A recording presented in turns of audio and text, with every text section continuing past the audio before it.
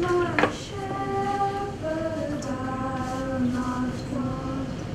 He makes me down to lie in pastures green.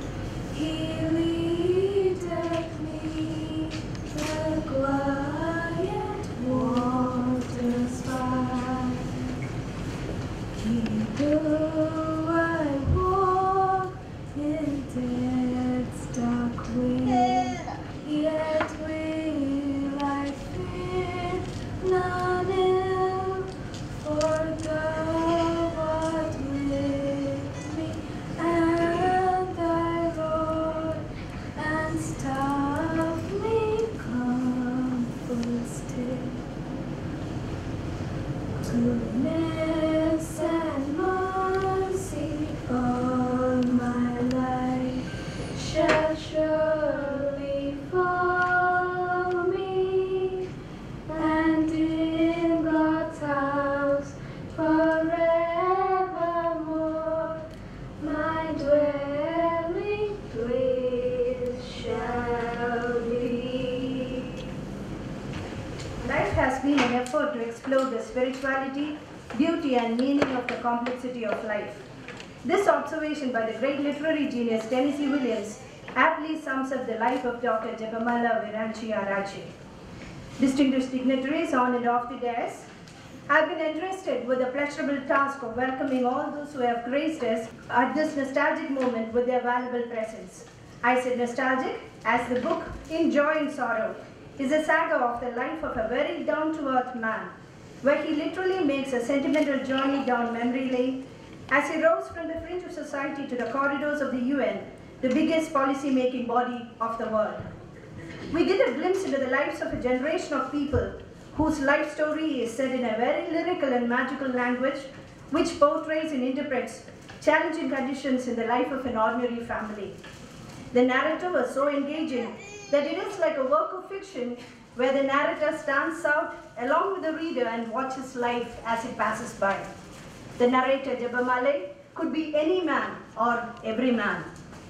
With these few words, let me embark on my duty of welcoming the benevolent presence in our midst, our very own personal pride, the father and head of the Malankara Archiepiscopal Syrian Catholic Church and the patron of the Marivanis Vidyanagar group of institutions, His Beatitude, Basilios Cardinal Cleemis Catholicos.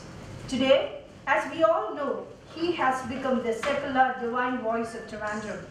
It's a very rare honor to have the Cardinal to be present here to release the book amidst his very busy schedule. And for the author, it is his most priceless reward to have his biography released by the Cardinal, whom, to quote his words, he considers next only to God. On behalf of the author, and on my very own personal behalf, I very humbly extend a respectful welcome to His Beatitude.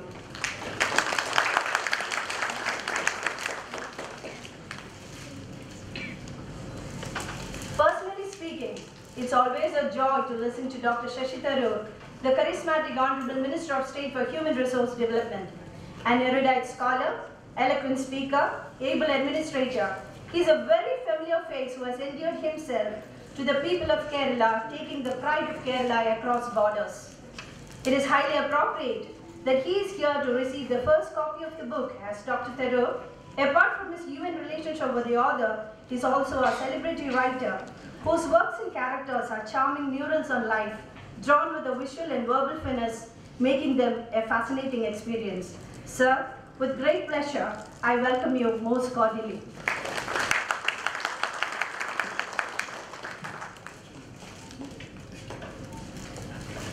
To introduce the book, we have with us the scholarly academician Sri T.P. Sreenivasan, the former Ambassador of India and presently the Vice Chairman and Executive Head of the Kerala State Higher Education Council.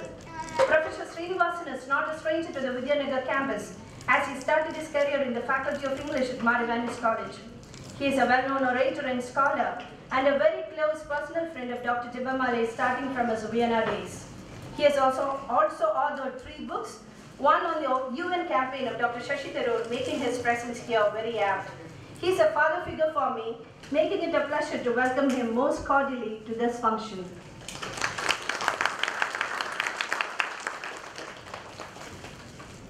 Jebamalai, as you all know, is the star of the day.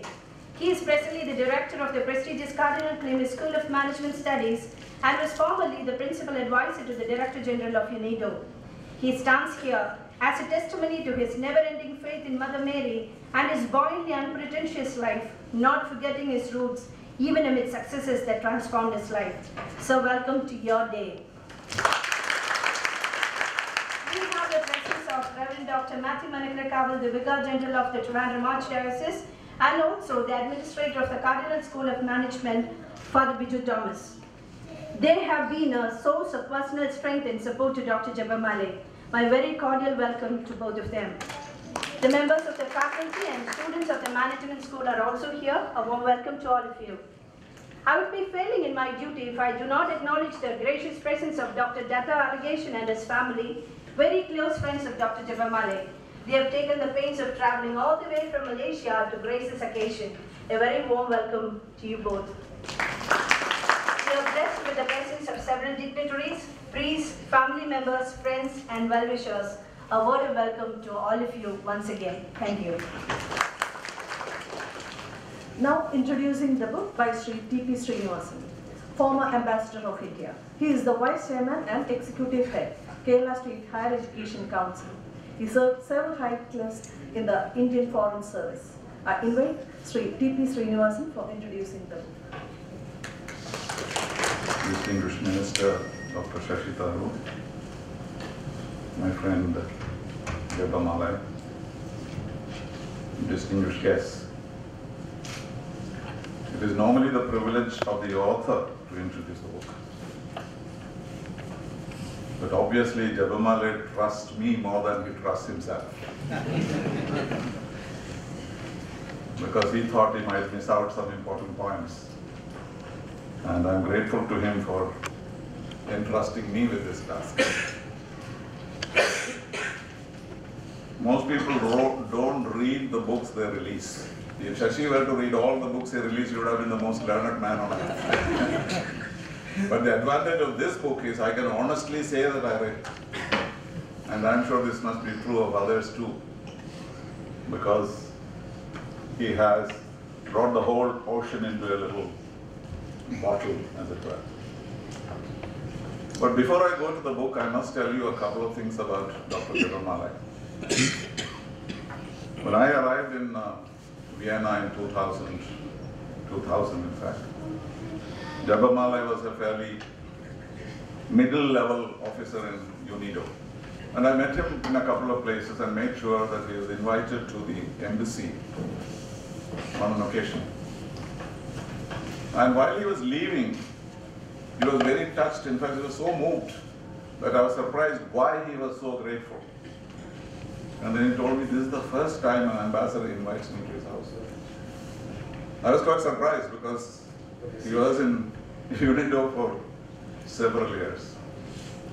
The second instance is my wife and myself, we were traveling in a forlorn place in Austria, a place called Bregenz. We went to a shop and an Austrian lady walked up to us and talked to us and asked us who we were. When I told her that we were in Vienna and the Indian ambassador, she immediately said, do you know Jebamalai? I said, yes. From that moment,